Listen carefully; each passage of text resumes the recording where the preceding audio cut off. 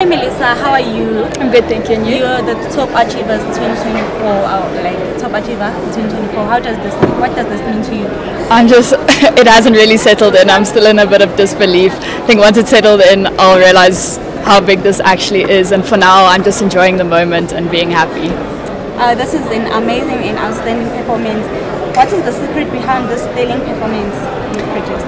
I think it's not starting studying like really hard in January. It's years of work. This has been a dream of mine since early in grade 10, and it's taken developing a good work ethic, good time management skills. I've used discipline has always been one of my strengths, and I think I used that to my advantage last year during my Matric year, and I think that paid off in the end.